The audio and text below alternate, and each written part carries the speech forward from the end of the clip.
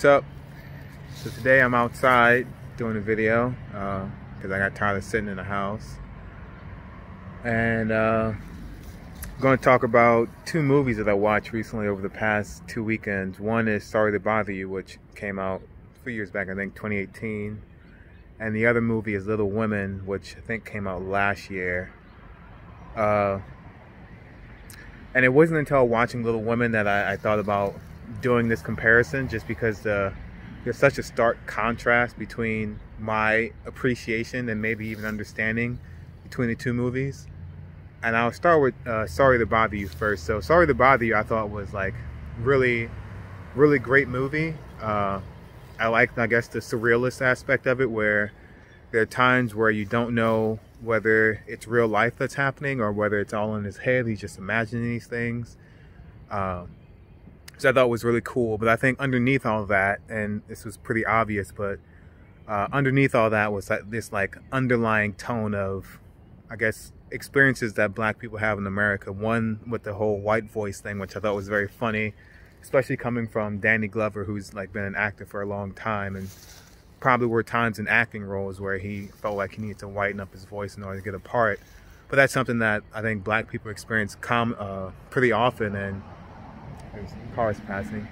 I think black people experience pretty often is you have to kind of de-racialize your voice, especially when you're talking over the phone, so that people don't start making assumptions about your race and therefore start making different decisions in how they interact with you. And that's something I've like witnessed firsthand all my life, listening to people talk over the phone with someone. It's not something I've ever really done before, but I've also been told that I sound white already, and this is like just my normal speaking voice. I don't recall ever changing my voice.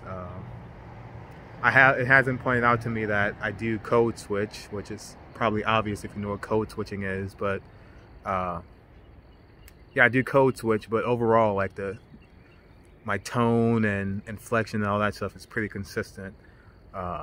But that was like a cool part of Sorry to Bother You that I really appreciated.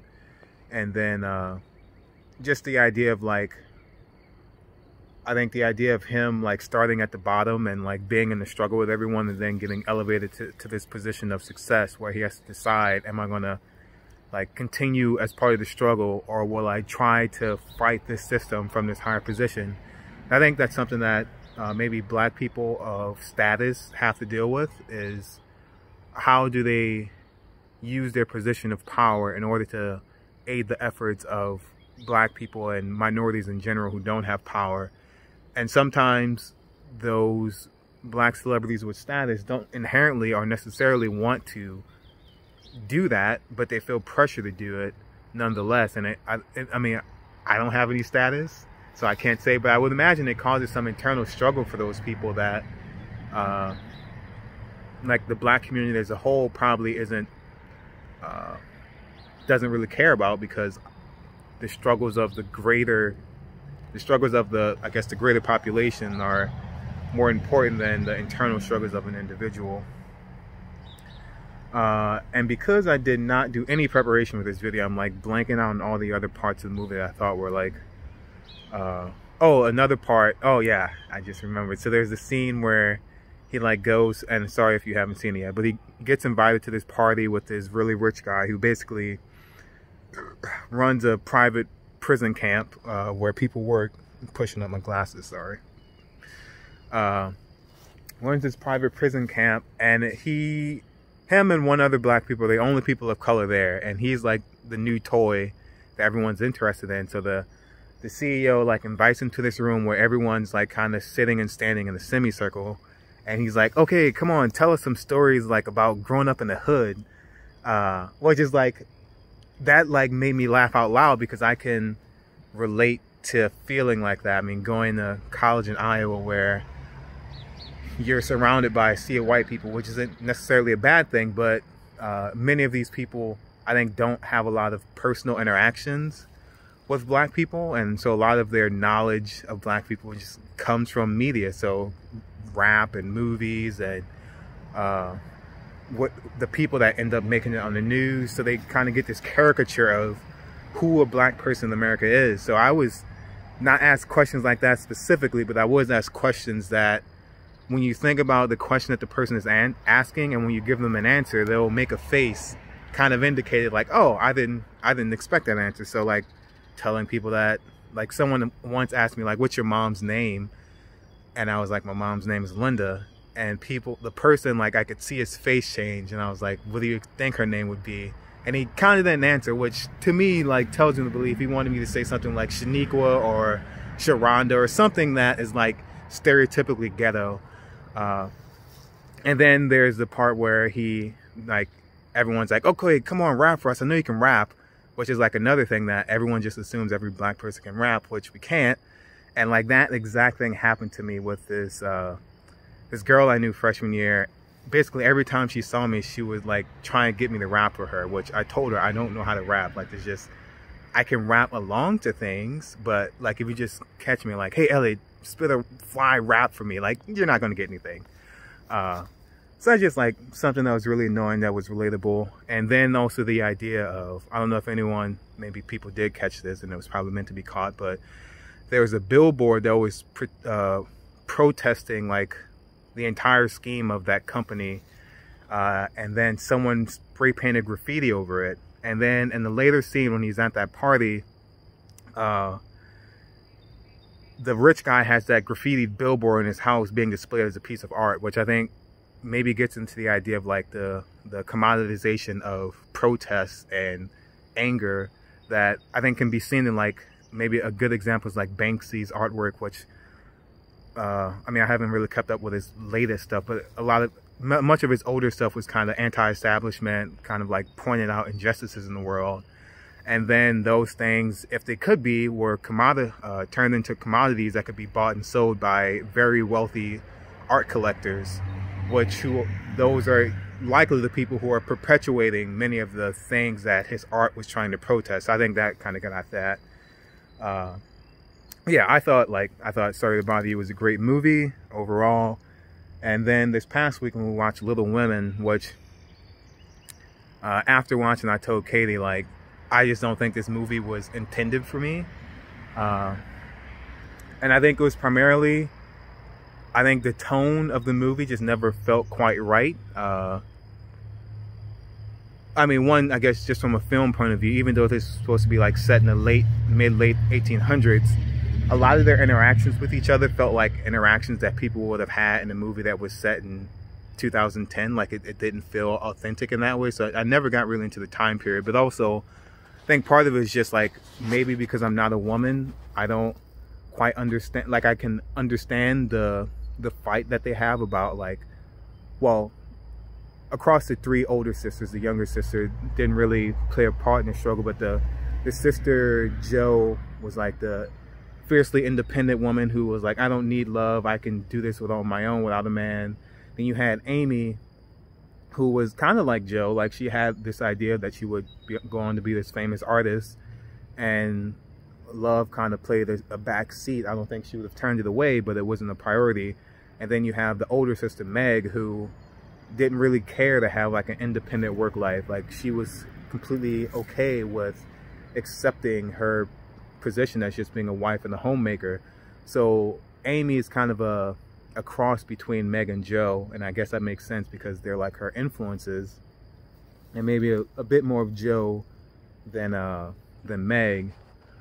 But that, I feel like that conversation that the movie was trying to have with the audience at times got really awkward, because there was times where the two characters would be having dialogue around that conversation, and they would often at times, I feel like it was like the character would go into a monologue, and they weren't like staring into the camera, but it felt like they were like sitting in front of you telling you like women should be able to choose what they want. They don't have to just be wives, which I guess is just bad screenwriting, so that's not inherently the movie's fault.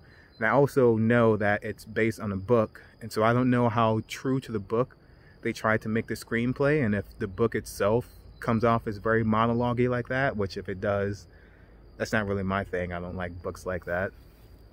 So it was like a really frustrating thing. And then like I think the book, or the movie I should say, because I don't know the book, the movie I think falls victim to the portrayal of feminism as the pursuit of women's rights, but only through the eyes of white women.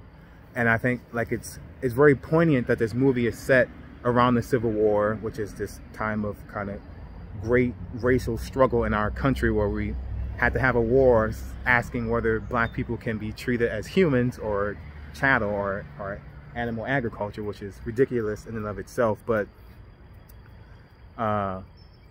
just like that being the historical backdrop was when this takes place, I think makes it even harder for me to like accept the narrative that the movie's trying to put forth, and that the idea that women can choose to work if they want to work, which obviously I accept.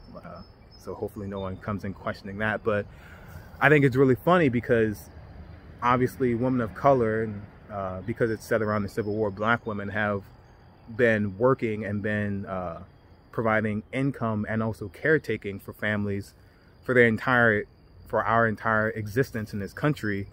And so I think I wish the movie at some point would have acknowledged that the complaints that they have are complaints of wealthy white women and not complaints. I mean, poor white women probably had to work to some capacity as well, just so that family had more income.